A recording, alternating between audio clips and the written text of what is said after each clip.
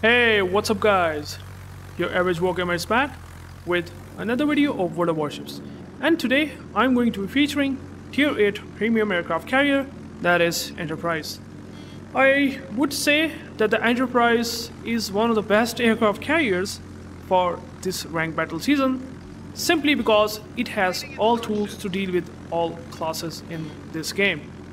The rockets, as you can see, it has 4 attack runs. This is unlike any carrier in this game.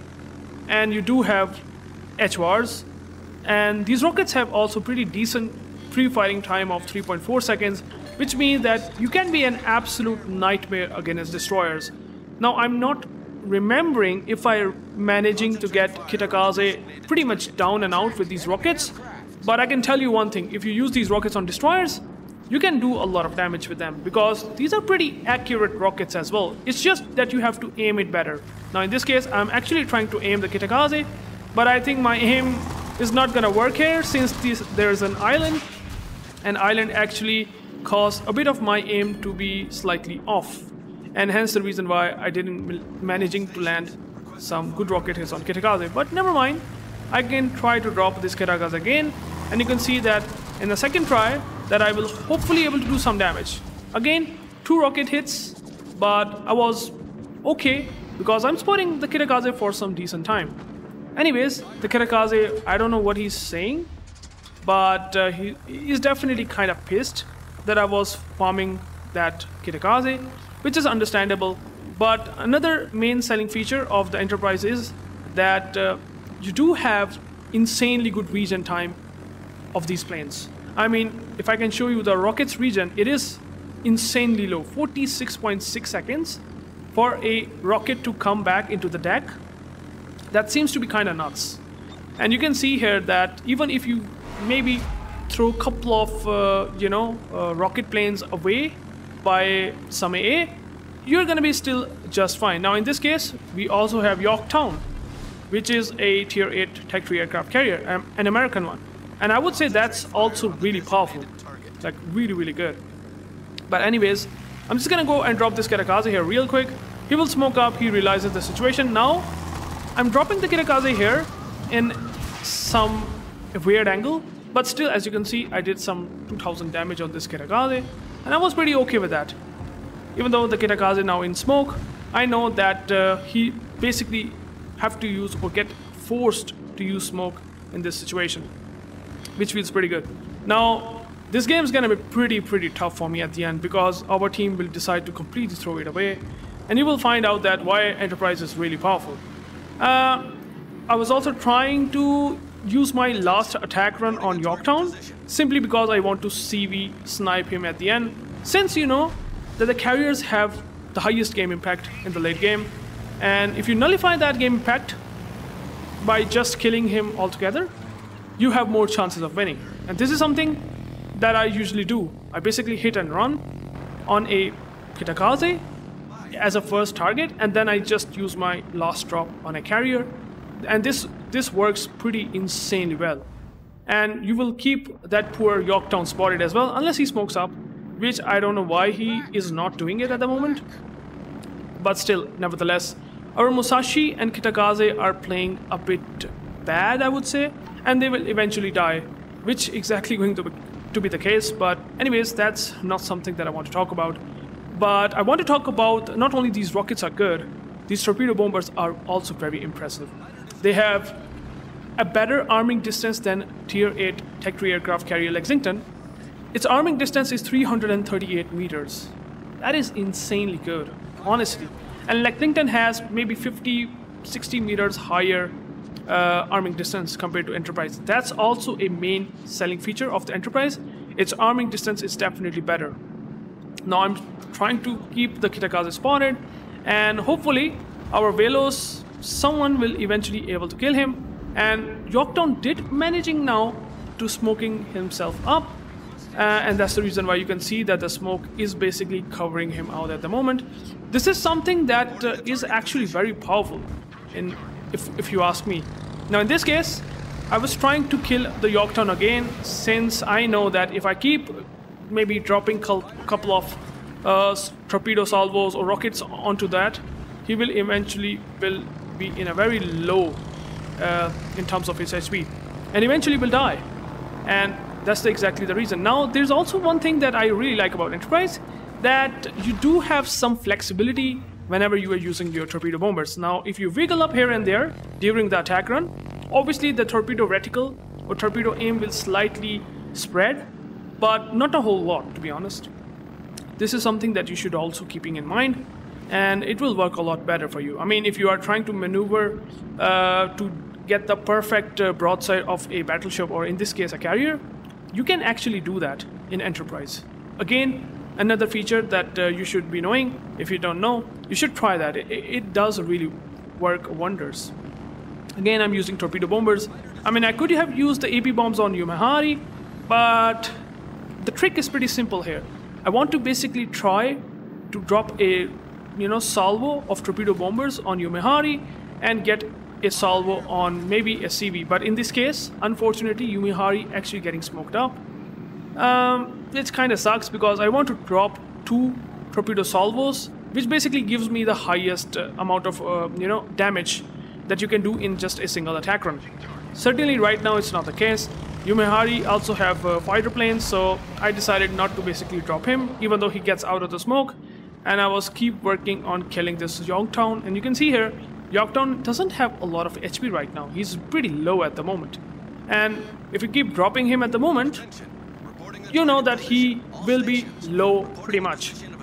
Now in this case, he is now trying to turn in, and actually someone is shooting him as well. And he's basically got down to almost 16,000 HP left. So what I will try here, I will try to get my perfect aim on this poor Yorktown, and hopefully will managing some torpedo hits.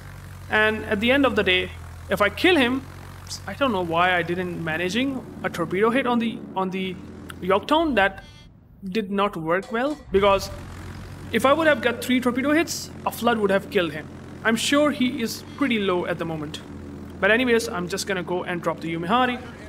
UrAvgWarGamer is pretty low, and what I want to do here is that I will drop the UrAvgWarGamer. My first drop will be for UrAvgWarGamer, and then a couple of drops maybe for Yorktown, so that I eventually kill him. This is the chain strike that can be potentially devastating if the carrier understands what I'm gonna do here. Like if the enemy CV knows that I'm doing this to basically get the full damage output, it could be pretty devastating. And in this case, I'm dropping UrAvgWarGamer again. You can see I'm dropping a rockets on this UrAvgWarGamer, and Yorktown, even though he put the fighter plane on top of himself, but I don't really mind. I just got 10 rocket hits on its flat superstructure. I put the plane, but UrAvgWarGamer is constantly moving forward. So I'm sure that, sorry, not UrAvgWarGamer, the Yorktown is moving forward. So I'm sure that the Yorktown will eventually die. Now he only have 3000 HP left, so I know that this is going to be a death for a enemy carrier, and that's something that you should do if you are playing ranked battles. It can be pretty devastating for the enemy team if they lose a carrier. Now in this case, Yorktown is gone. He didn't able to smoke up. He should be smoking up at the moment, but he didn't done that. We actually lost Titan, and now they have 3 battleships remaining. But fortunately enough, we do have Velos as well as Missouri. Now I'm sure the Missouri, with that much low HP, isn't gonna last forever. I'm sure he will die. I only did 44,000 damage, right? And you might be thinking that, how can you pull this game back? They do have 2 points. Oh, sorry, 2 caps. They do have 2 caps. They don't have much ships right now. How is it going to be a pull? Well, there are a couple of things that you should know. Aggressive positioning and situational awareness. If you know what you're doing in a carrier, I can tell you that the carriers have insanely high game impact just exactly for that. Now in this case, I'm dropping torpedo bombers on Ohio, and this arming distance that Enterprise have with these torpedo bombers, you can see that I basically pinpoint drop this Georgia, and I get some decent damage. Again, Georgia does have decent A, but well, that's okay. Enterprise does have some tanky planes, and I think Georgia will eventually take another torpedo salvo, which basically means that he cannot heal back a lot of HP now, since these torpedo bombers does citadel damage if they hit onto the citadel belt armor, right? So yeah, Georgia have taken some decent damage, but it's not gonna be enough, and the Georgia is gonna be pain to deal with, because he can definitely rush at C cap and will try to get the cap as soon as possible, and also eventually kill me, right? But you can see that the fast regen time of not only rockets, you can see here it's 46 seconds, for torpedo bombers it's 57 seconds, will help me a lot. And these are not a whole lot of ships in this game, right? I shouldn't be having any issues whatsoever. So I just dropped the Georgia with one rocket strike, and I'm gonna do another strike, and during that attacks I'm also, you know, breaking, or at least permanently breaking its some of the AA that he needs right now. Like, I don't know why this mechanic exists, that you actually can shoot down some of the secondaries and AA permanently for the game. I mean, that seems to be a bit too, you know, stressful for a battleship to see, or any ship to see, but that's the mechanic that I don't like. But it is in the game, unfortunately, and well, battleship is gonna face that music regardless from this carrier. And right now I'm doing pretty well in Enterprise. Now you can see here that the Georgia is trying really well to dodge the torpedoes, and I knew that as well, that he's gonna do something about it. But well, he's turning in. I'm sure that the torpedo dispersion is pretty good, so one torpedo hit will be good enough for me as well, and I can land a couple of torpedo hits. He's gonna turn out, which is exactly something that you should do, trying to dodge as much torpedoes as possible. But I'll drop this guy with all 3 torpedoes intact, and well, I will definitely going to get at least one torpedo hit. One torpedo didn't arm, but again I have almost full rocket squad, you know, that will actually kill Georgia. So dropping some torpedoes, after that I'm using these rockets. Now, I mean, he can try to angle against these rockets, but it's not that difficult to hit them on superstructure. And you can see that I get 7 rocket hits and also killing its AA. I permanently killed one AA module, and it does help a lot in its AA getting a bit less powerful against planes. This is exactly the case. Now I got another AA kill, which is nice. I got 2 modules permanently killed on Georgia. Now I haven't used AP bombs in this game, unfortunately, because there are not a whole lot of situations that I want to use it. And in this case I also eaten a flak, and Georgia is trying again and again to basically dodge these torpedoes. Drop the bombs. I got 1 citadel and get 7,000 damage. I mean, obviously if you don't get much citadel hits, it's gonna be a bit tough to get more damage out of these AP bombs, and that's the reason why I'm not using it a lot. But you can see here now the damage is a lot much more than what it previously was once I killed the carrier. It was like 45,000 damage. Now it is more than that. It's almost 112k damage, which is pretty good. And you can see that I'm slightly maneuvering during the attack run, and even then the torpedo are still pretty good. You can see here the Georgia is not having enough HP. 254 HP. He was trying to rush me. This is something that eventually killed these battleships pretty quickly. And this is not the exception. Like, Georgia is not the exception. We still don't have much points. They do have 2 caps, right? And Velos is doing great job. This Velos is actually helping me a lot in winning the game, because Yumihari does not, I think he knows that Velos position, because he's, you know, sending those submarine depth charges, planes towards, you know, that area, so that if the AA turns on of the Velos, they will actually show that they are shooting down something, which gives some visual effect and gives the location of Velos approximately. But that's not the case happened. Yumihari is still kinda in a weird position, and I know that Yumihari does get citadels from these AP bombs, so I'm just gonna use them now. And well, Yumihari is actually turning in. Something that you should really not know, I mean, you should not really do, because AP bombs are gonna be a lot much more effective if I just drop it like this. And well, unlucky. This is one of the things that I don't like about Enterprise. The AP bombs RNG can be a bit too much. And here I'm dropping the Yumihari again. Yumihari does not have really good AA, so I don't have this fear that I might not get the second strike. This is exactly what's going to happen eventually. So I got the 1 penetration and I killed the Yumehani, which seems to be pretty nice. They do have 930 points, but well, the game is now starting to get under control because Ruprecht cannot be in the 2 caps at once. That's not possible, right? And the Kitakaze is still in the game and he's saying report CV. I don't know. I mean, if you play well in Carrier, a lot of people in World of Warship can be triggered, so just watch out for your reports, because this is exactly what's going to happen. They will definitely report, and I was saying in the chat, for playing good, should I be reported? Just saying some meaningful things, but they don't understand. Some people might say that you are playing very, very broken class in the game. I can understand that, but these are all tools that Enterprise has. Wargaming is allowing players to utilize. I'm not the guy who is trying to utilize these things, right?